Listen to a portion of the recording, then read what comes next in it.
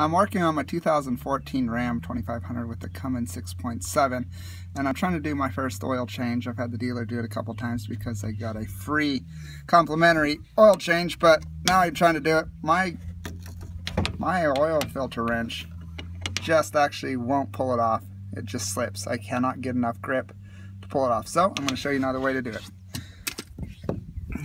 Get your big screwdriver. I'm going to pound it in there and twist it off. All right. Now I've pounded it in there, and what you want to do is make sure you pull it to the left. When you do it, pull it that way. Now I did go ahead and get it twisted off. It started the twisting process, so now I'm just going to let it drain a little bit.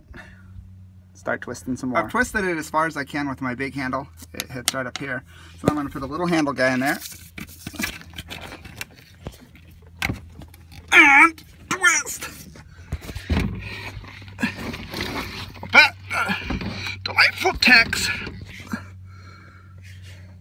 I'll bet the delightful text that the Ram dealer didn't bother oiling it.